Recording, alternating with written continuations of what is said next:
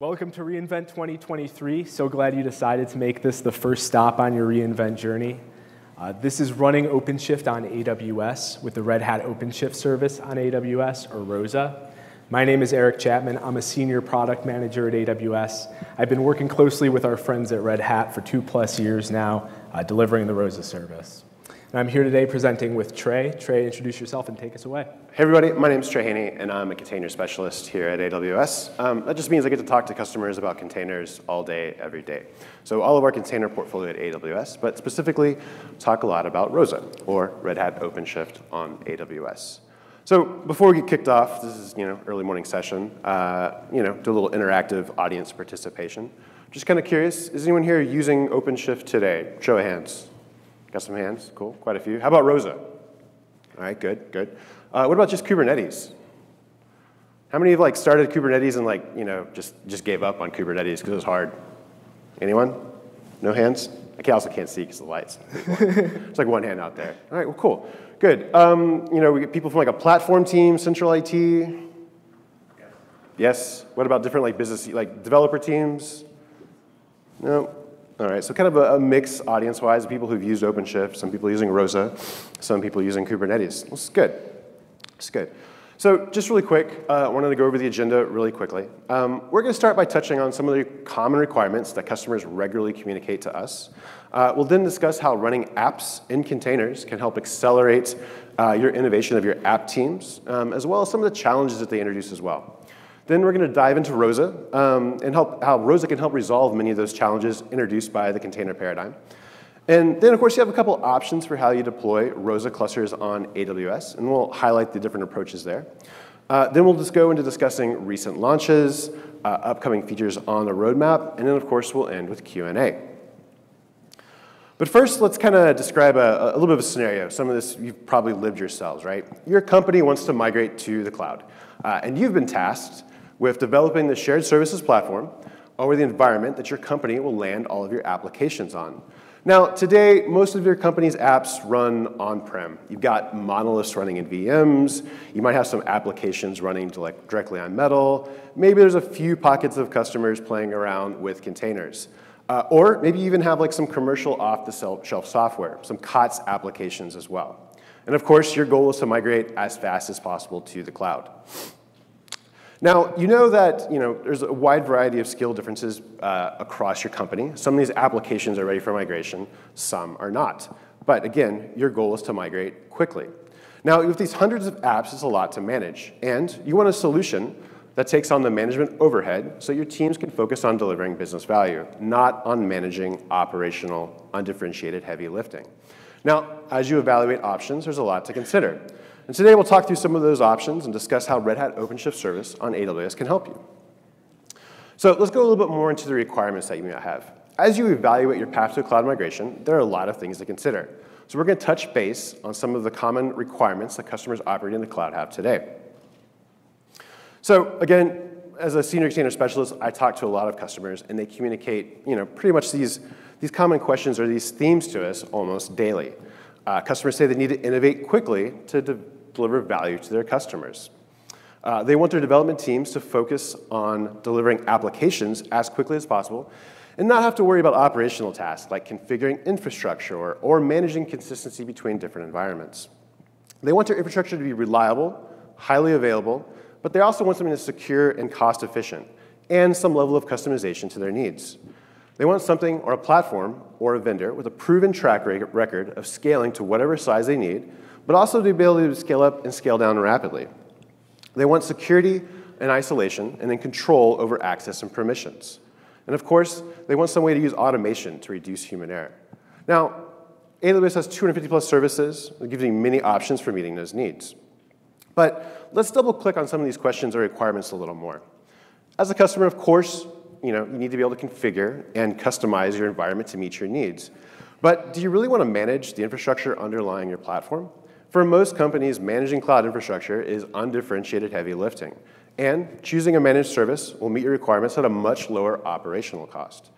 With managed services, AWS, and in this case, Red Hat, take on the operational effort of managing AWS infrastructure on your behalf, so you can focus on developing applications and delivering value. Remember, our goal is to establish an environment for cloud migration. Our goal isn't to hire or expand a large team or develop the expertise to build and manage cloud infrastructure. So by leveraging a managed service, we can outsource this lifting, undifferentiated management layer to somebody else. Now, from your perspective, kind of on this platform team developing this strategy for how you migrate things to the cloud, you want a consistent operational experience wherever you run. And as you kick off your migration journey, you'll have workloads, workflows, and of course, applications spanning AWS and on-prem environments. As your number of apps increases and environments expands, it's going to create the need for operational consistency, things like access control across workloads, business units, and infrastructure. You don't want to have to worry about developing bespoke processes for each and every one of these environments. Now, consistency in managing, provisioning, and operating across multiple environments is paramount when considering how to meet your migration and operational goals. So at this point, we're talking about the migration. You might be thinking a couple of questions to yourself in addition to the requirements. How can I actually move these workloads into the cloud? How can I actually modernize my apps? How do I give my developers a self-service platform? I don't want to have to give them the environment or have to have them submit a ticket and then create the environment for them every time they ask. How do I get consistent tooling and governance across all of these things? Again, I don't want to build those bespoke processes for each and every environment. And then, of course, how do I scale up and down quickly to react to a rapidly changing world? And so for a lot of customers, containerizing application is one path that they've taken to answering these questions and the requirements on the previous slides. Now, we all know that containers resolve a lot of these challenges, but they also introduce quite a few new ones. So backing up a little bit more into why do customers adopt containers? Over the last decade plus, customers have chosen to modernize their applications by running them in containers.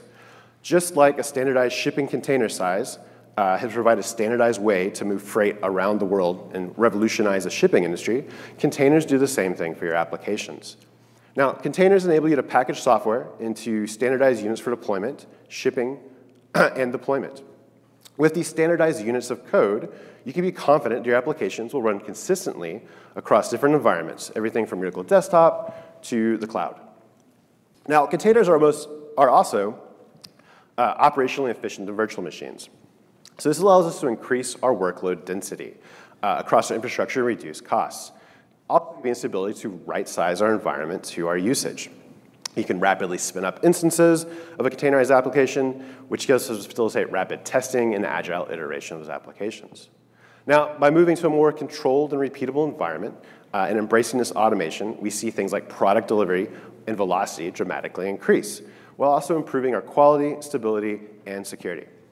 All sounds fantastic. Containers are the way to go. But again, there are some things to consider. When customers adopt containers, there is definitely a learning curve. It's not all simple.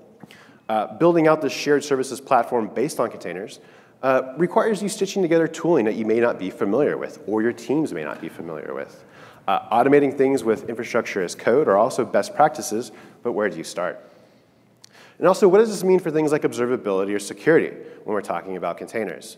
Not to mention, how do we look at all this from a cost standpoint if we're concerned about FinOps? Now, a container orchestration platform can answer a lot of these questions for us. And so one of the many orchestration platforms that customers standardize on is Kubernetes. If you're not familiar, Kubernetes, or KATES, is an open source system for automating, deploying, and scaling containerized applications. Now, even with the container management layer that Kubernetes provides us, you still need to choose the components to integrate them into your platform to give you a holistic environment. Now, this is the picture of all the services in the CNCF. If you're not familiar, the CNCF is a cloud-native computing foundation. This is the governing body that owns Kubernetes and kind of sets the direction for it. Now, if your team is starting from scratch with containers or Kubernetes, this is a little bit of a daunting task, this view here. There is no shortage of amazing tools in the KATES ecosystem, but there's also no guide for you how to put it all together. You want the operational benefits of containers, but your task is to drive a rapid migration. Your team doesn't have the time or necessarily the expertise to build out the application platform yourself. So we've come to the conclusion that containers are going to meet our needs, right? It's going to give us the ability to migrate quickly to the cloud, and Kubernetes is going to be our orchestration layer for the containers to run on top of. So let's talk about some of the options for how you can actually run Kubernetes on AWS and how ROSA fits into this. So again, quite a few options, different ways to build containers on Kubernetes. First off, we can DIY it, right? We can do this ourselves. We can deploy this directly on EC2 infrastructure. We can go off and get ourselves a Kubernetes distro, and we can get ourselves some sort of tooling to deploy Kubernetes directly to the environment. Now, this option gives us pretty much complete and ultimate control, right? We can configure everything this way on top of AWS, but it's going to come at a much higher operational cost. At the end of the day, we're looking to reduce our operational complexity and rapidly migrate, not add complexity to our environments. So in our situation, kind of walking through these requirements, a DIY Kubernetes may not be the right choice. Now, another option that moves us more into the managed service territory is EKS, or Elastic Kubernetes Service. Now, Amazon EKS helps by managing the control plane on your behalf, moving the Kubernetes API and etcd into an AWS management VPC. Now, EKS simplifies a lot of things for us. We can leverage AWS native services like CloudWatch for observability.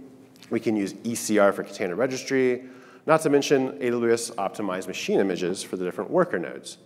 But there's still operational work required of us. How do we manage lifecycle updates?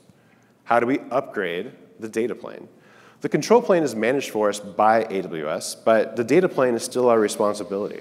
So when it comes time to upgrade, it's on us to make sure that we're upgrading the services and the worker nodes that make up our data plane for EKS. And again, it's on us to install and manage any of the cluster services that provide things like networking or ingress. But what if we want something to go out of the box? This is where ROSA comes in, or Red Hat OpenShift on AWS. If you're not familiar, OpenShift is a containerized application platform developed and supported by Red Hat. It's built on top of Red Hat Enterprise Linux and Kubernetes. And the big thing is it's turnkey. ROSA has everything you need to run a containerized application out of the box. This includes built-in services like observability, allowing you to monitor everything from your application to your infrastructure, and many other services available as operators through the Operator Hub. Not to mention features that make this experience easier for developers. This is a big thing. How do I get my developers using containers, developing applications in containers? And how do I get them to go from their application developed in a container to running inside of Kubernetes? There's a console that simplifies many of the operational aspects of running Kubernetes, along with a CLI and tools for code editors, IDE, and more. Now, if you notice on this graphic, one other thing here is that you have support spanning the entire stack. Now, these default integrations are all available with enterprise-grade technical support provided by Red Hat SREs. This is a huge benefit to customers running ROSA in AWS, getting support on the entire stack. So we like to say that ROSA is batteries included, but swappable. So what if we have some sort of preferred tooling? Maybe we've got a third-party observability platform that we've been mandated to use. Well, with the OpenShift platform, you can swap out the default toolchain to better meet your organization's operational requirements. So OpenShift already has default platform integrations, and they're all built on popular open source projects like Istio for Service Mesh, Tekton for CI/CD, and Argo CD for GitOps. And of course, as you gain more experience working with the platform and get more familiar with the Kubernetes ecosystem, you might decide that different components better meet your needs. So you can always swap those in, leveraging Kubernetes modularity as well. So we've talked about the features of the service that are built into ROSA that make your life easier. But what about the support? Who's responsible for what? Now, again, we saw on the previous slide the support bar spanned the entire stack in ROSA. And as we can see here from this thing, this graphic, as we move further towards the right on ROSA, Red Hat and AWS are managing the complete stack for you. Now, we can run, of course, OpenShift on-prem. We can run OpenShift in a self-managed fashion on top of EC2 nodes or cloud infrastructure. But again, we're going to be responsible for more of the components, more of the pieces from a support aspect, particularly the control plane and the worker nodes. With ROSA, we can shift that responsibility to AWS and Red Hat, where we can leverage Red Hat SREs or site reliability engineers to help us manage the OpenShift platform and the underlying AWS infrastructure on our behalf. So let's recap quickly some of the benefits of ROSA. It aligns to a cloud-first strategy by making K8s easier, right? It simplifies the operation, the management of Kubernetes by giving you an application platform built on top of it with plenty of developer experiences. And that includes things like day 2 operations built in. It's turnkey. Again, when you spin up a ROSA cluster, we can immediately begin hosting our containerized applications on it. With ROSA, we're getting not just a managed cluster. Well, sorry, rather, we are getting a managed cluster and not just a managed control plane. We're getting support on everything from the control plane to the worker nodes. Again, this is reducing our operational burden of how we manage Kubernetes. We're getting proactive versus reactive support. That's 24/7, follow the sun by Red Hat SREs. All of these things help us focus on driving business value and not on operations. So we've determined that ROSA meets our needs in terms of providing comprehensive application platform that you don't have to manage in the cloud yourself. But you're probably curious about the architectural and what this kind of looks like deployed on AWS infrastructure. So Eric, can you walk us through some of that? Yeah, thanks, Trey. So coming back to the scenario that Trey introduced at the beginning, you're an operator. You're interested in learning more about the nuts and bolts of how ROSA runs in your account. At this point, you're asking questions like, how does ROSA run in my environment? What AWS resources does it provision? How does ROSA integrate, and how do the workloads running on ROSA integrate with other AWS services? How can I automate consistent patterns for creating ROSA clusters? And how does ROSA help me migrate my on-prem workloads up to the cloud and run across cloud and on-prem environments? On the next few slides, we'll dive into the nitty-gritty on how ROSA runs into your environment before I discuss some of the features that we've brought to you in 2023 and what we have planned through the end of 23 and going into 2024. So we give you many architectural choices when determining how you create your ROSA cluster so that you can create clusters that are aligned with your use cases. I'm now going to discuss the 3 primary architectural decisions that you'll make when creating a ROSA cluster. First, you'll decide whether you want your cluster exposed to the public internet. The wide majority of our customers, especially those running in production today, choose to run ROSA in a private VPC without any public subnets or internet gateways. Second, you'll choose whether to run ROSA in a single availability zone or spread across multiple availability zones. This decision comes down to your workload's need for availability. A single availability zone architecture may be appropriate for dev and test workloads where infrastructure efficiency takes precedent over availability. But for customers running in production, the vast majority of them choose to run across multiple availability zones. Finally, you'll choose whether to run the ROSA Classic, the classic ROSA deployment model, or the new ROSA with hosted control planes, or HCP deployment model. With ROSA Classic, the EC2 instances and all the AWS resources running the ROSA control plane, infrastructure services, and worker nodes all live within your AWS environment. ROSA with HCP, on the other hand, is a new deployment model that's been in public tech preview for the past several months and is planned to go GA in December. Our customers are really excited about ROSA with HCP, and so are we. I'll dive into the details on the ROSA with HCP architecture later on in the deck, but at a high level, ROSA with HCP moves the control plane components and some of the other infrastructure components out of your AWS environment and into a centralized ROSA service account, saving you on AWS infrastructure costs. So what AWS resources make up a ROSA cluster? Let's consider your use cases and diagram out an architecture that would meet your needs. So coming back to our scenario, let's say that the first application that you're planning on migrating up to the cloud using ROSA is a banking platform. You have application components for transaction processing, data management, and customer service, to name a few. Your platform requires high availability, and you only want to expose front-end components to the public internet. Say, a web console, a mobile application, a customer service chatbot. Customers with requirements like yours running on ROSA in production today most often choose the ROSA Classic multi-AZ private link architecture seen on this slide. But we expect more and more customers will opt for the ROSA with hosted control plane option once that deployment model is GA. So let's review the AWS services that underlie a ROSA cluster hosting your application.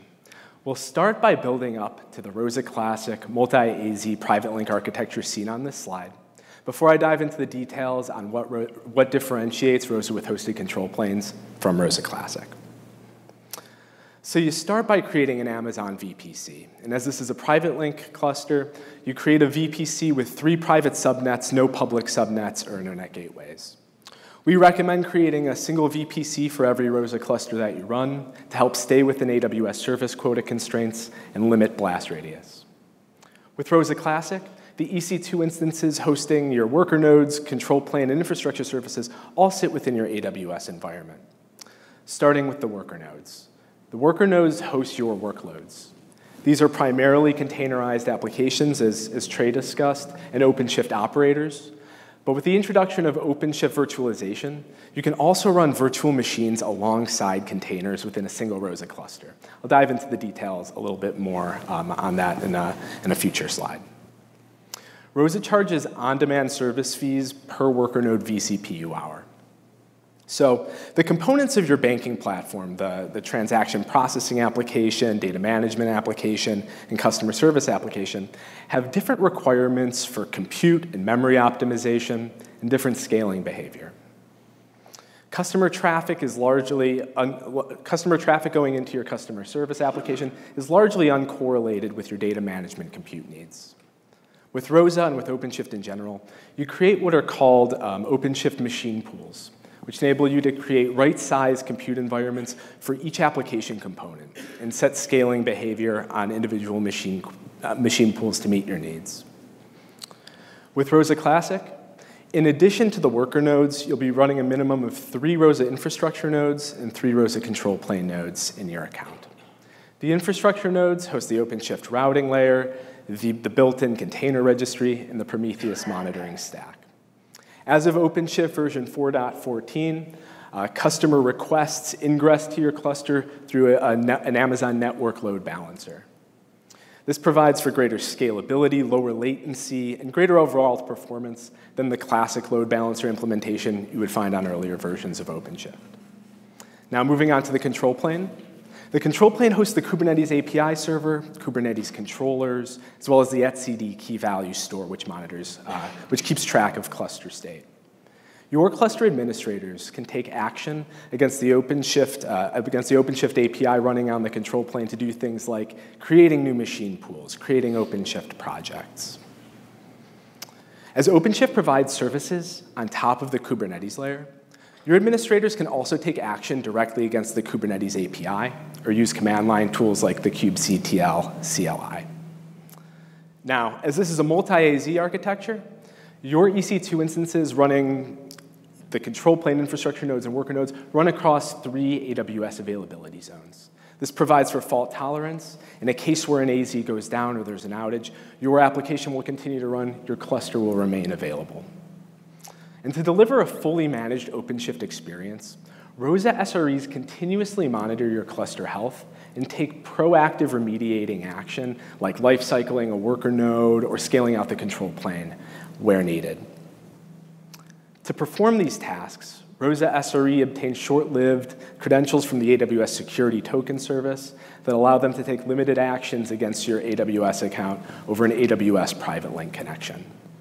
Now, let's say the transaction processing application that's part of this banking platform that you're migrating needs to ingest data from your corporate data center, run some processing on that data, and serve the results over the public internet. How do you do that? So you start by creating an AWS Direct Connect connection on your corporate data center, which enables secure data egress over an AWS transit gateway into your VPC. Once the data has entered your VPC, is running on your worker nodes, your transaction processing application does some transaction processing, and you want to serve the results back out over the public web. As this is a private link cluster, you don't have an internet gateway running in your VPC. So the common approach our customers take is they'll set up a second Amazon VPC specifically to handle traffic egress, serving data over the public internet. And you would connect this egress VPC using another AWS transit gateway to your ROSA VPC. So we've talked about some of the AWS resources that underlie a ROSA cluster, but your transaction processing app needs to integrate with other AWS services like databases and message queues. How do you integrate applications running on ROSA with other AWS services?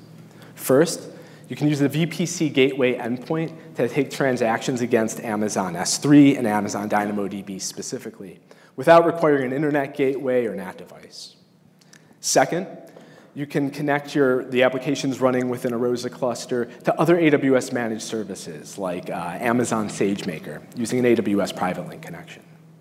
If you take this approach, we recommend creating a second private link connection on your ROSA VPC rather than reusing or repurposing the private link connection used by ROSA SRE. Next, you can use AWS Transit Gateway to connect your ROSA VPC to a shared services VPC. The shared services VPC could also be private, and it could be running Amazon services like Amazon RDS. If both your shared services VPC and ROSA VPC are private, you can connect both of these VPCs up to an egress VPC that has internet gateways and public subnets if you want to serve data over the public internet as needed. So the ROSA Classic multi-AZ private link architecture meets your operational needs, meets the needs of your team. But infrastructure costs add up, and you'd rather not run managed control plane components or infrastructure services within your AWS environment.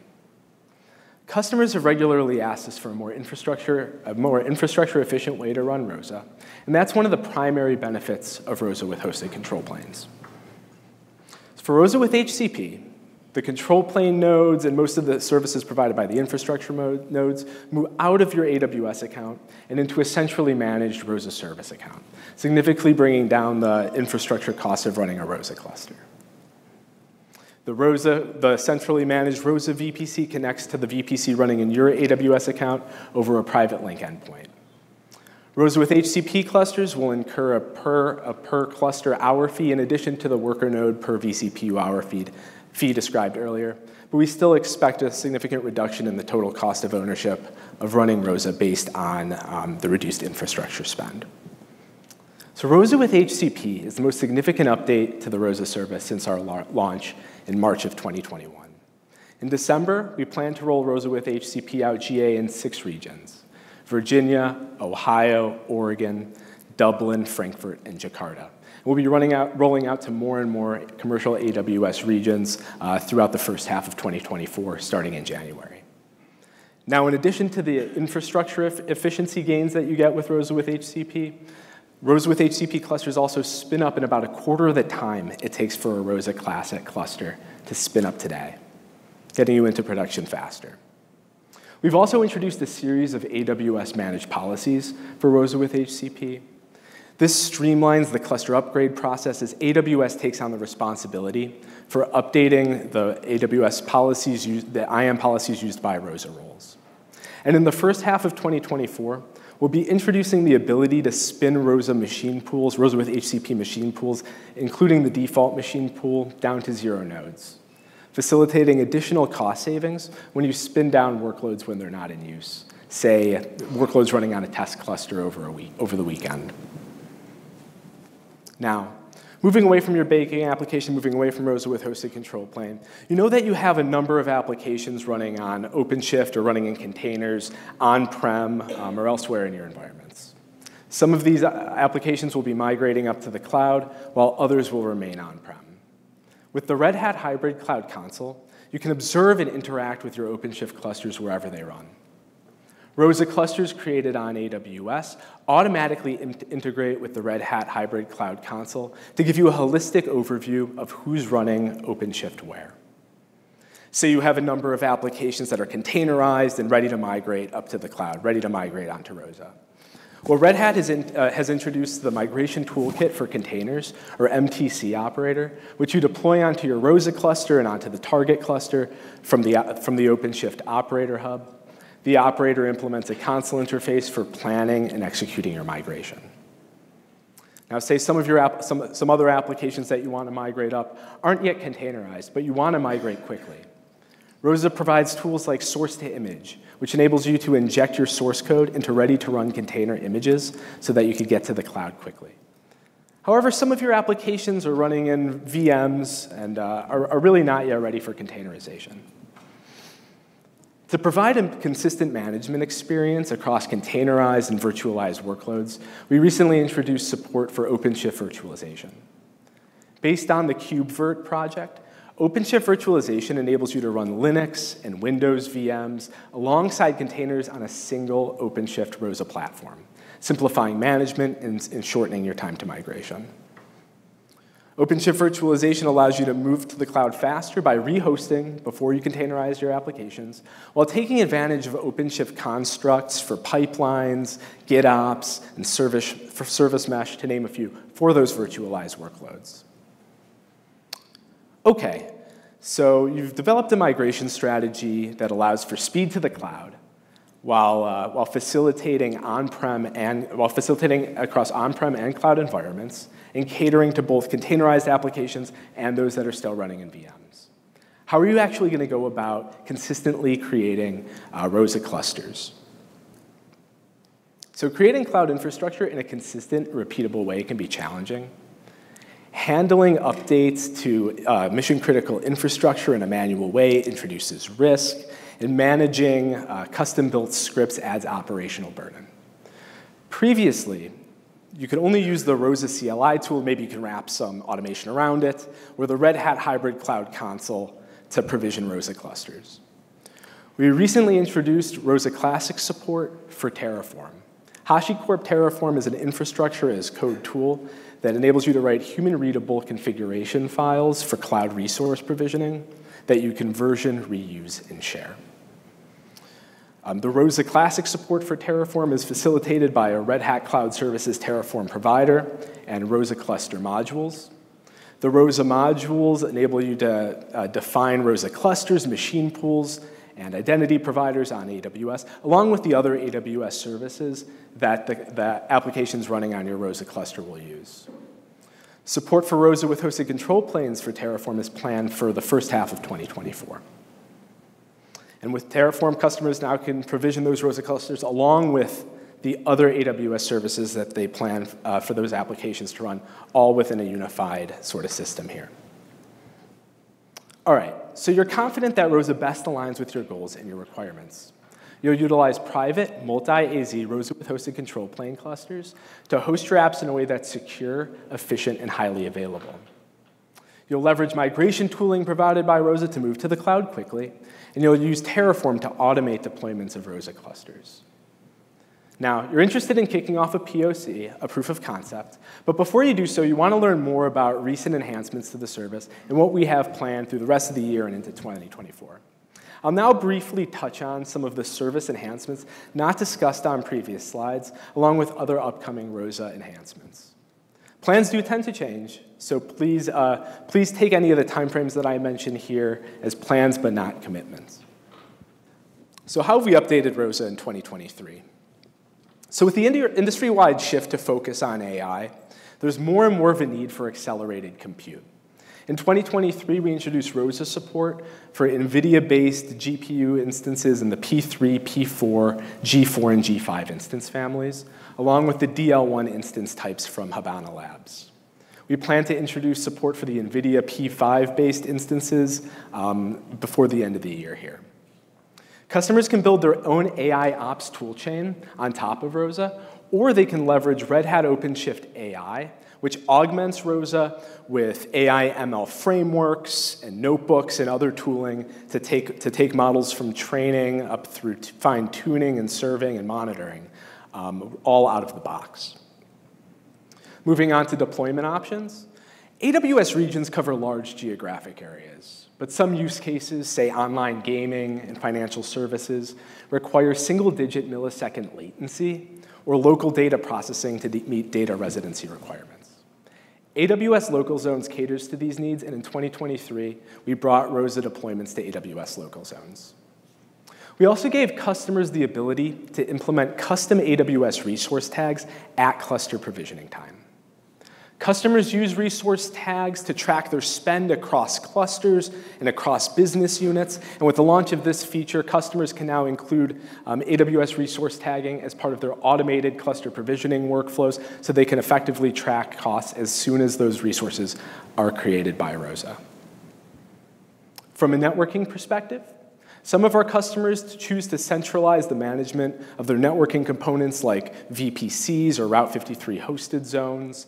To enable this pattern, we introduced shared VPC support, which gives customers the ability to create networking components in one account and share access to specific subnets from the VPC to other AWS accounts responsible for managing resources like ROSA clusters within those accounts.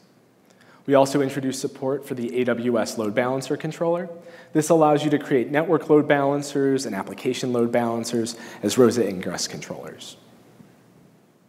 Finally, we expanded the availability of ROSA into more AWS regions, specifically in the UAE, Spain, Melbourne, Hyderabad, and Zurich. So what do we have coming up over 2024? So as I mentioned earlier, ROSA with hosted control planes is due to roll out GA in 6 regions in December. Throughout the first half of 2024, we'll be rolling ROSA with HCP out GA in all of the regions that ROSA Classic operates in today. We'll also be expanding ROSA into the Tel Aviv region and other regions that go GA over the course of 2024. This brings us to discussion of compliance certifications. Many US public sector customers are required to run in the AWS GovCloud regions at FedRAMP High. Now, ROSA Classic has achieved an agency authority to operate at FedRAMP High and has been prioritized for JAB review for early 2024. You can access ROSA Classic at FedRAMP High and GovCloud by working directly with your Red Hat representative, but by the end of the year, we plan to introduce a self-service process for kicking off GovCloud onboarding for ROSA. ROSA with HCP implementation at FedRAMP High and in GovCloud is currently in the planning phase, and we expect the ROSA GovCloud deployments will be a continuing use case for ROSA Classic over the coming quarters. Now, in addition to those customers that need to run at FedRAMP High in the GovCloud regions, there's another set of customers that need to run in the non-GovCloud AWS commercial regions at FedRAMP Medium. In the second half of 2024, we'll be pursuing FedRAMP Medium certification, specifically for the ROSA with HCP deployment model. And as the ROSA with HCP deployment model is new, it doesn't yet have many of the certifications that ROSA Classic has, including SOC 2, SOC 3, ISO, PCI DSS, and some regional certifications like IRAP. Throughout the first half of 2024, we'll be working to achieve certification parity between ROSA Classic and ROSA with HCP, outside of FedRAMP High, which will come later for ROSA with HCP. Coming back to your deployment options, some AWS customers, specifically those operating in the telco space, are required to integrate their ROSA compute and storage within their 5G networks. AWS Wavelength caters to this need, and in 2024, we'll be bringing ROSA support to AWS Wavelength. Lastly, we'll be introducing new instance families to be supported by ROSA. In addition to the NVIDIA-based P5 instances I mentioned earlier, we'll be introducing ARM-based Graviton support for ROSA with HCP machine pools, planned for the first half of the year. Customers love the Graviton instances based on their enhanced cost-performance profile, and we're really excited to bring them to you with ROSA. We'll also be adding support for new next-generation instance families and new instance types as they go GA. Before we close, I want to highlight one use case that we're particularly excited about, and that's running IBM business software on ROSA. So IBM has re-architected and architected the next generation of their business software products like the Maximo Application Suite to run on ROSA. You can procure these products through the AWS Marketplace as managed SaaS, in which case the ROSA clusters, the OpenShift clusters hosting that software won't run in your AWS environment. But the managed SaaS option will not work for some customers with advanced security, configuration, integration needs. And if that's you, you can instead run your IBM software on ROSA clusters, on OpenShift clusters hosted in your AWS account. And ROSA gives you the ability to do this without worrying about managing the underlying platform. So when you're considering where to run your IBM software, we want ROSA to be top of mind. So if you're interested in getting started with ROSA, learning a bit more, you've got a few options. First, there's the new ROSA hands-on experience, which you access from the Red Hat ROSA product page linked from this QR code here. This new hands-on experience gives you a fully fledged ROSA with HCP cluster at no cost for up to 8 hours. Use this cluster to practice building, deploying, and scaling an application using ROSA. Second, you can attend a ROSA workshop. We deliver these as large virtual events, but we can also work with you and your team to structure a bespoke workshop that aligns with your use cases and scenarios. Lastly, if you're ready, you can enter into a ROSA proof of concept at no cost, where AWS and Red Hat experts will help you migrate one of your applications onto a ROSA cluster running into your environment. Please reach out to Trey and I, talk to us after this talk, or I'll be putting our email addresses up at the end here, if you're interested in a bespoke ROSA workshop or if you're interested in a proof of concept. Lastly, you have many more options for learning more about ROSA at reInvent. You can stop by the Red Hat booth, that's booth 364. You could talk to us over at the Kubernetes stand in the AWS Village, or you can attend one of the other reInvent sessions featuring ROSA. Tomorrow, Red Hat and Air Canada will be delivering a session on Air Canada's journey with ROSA. On Wednesday, Red Hat and AWS will have a session over at the Red Hat booth on modernizing application workloads using ROSA, focused on IBM, SAS, MuleSoft, and other COTS applications, migrating those up to the cloud with ROSA. And lastly, my Red Hat PM colleague, Aaron, who's floating around here somewhere, will be delivering a couple ROSA with HCP deep dive sessions over at the Red Hat booth. So thank you very much. Thank you for stopping by here as the first stop on your reInvent journey. Thanks, Aaron. Thank you.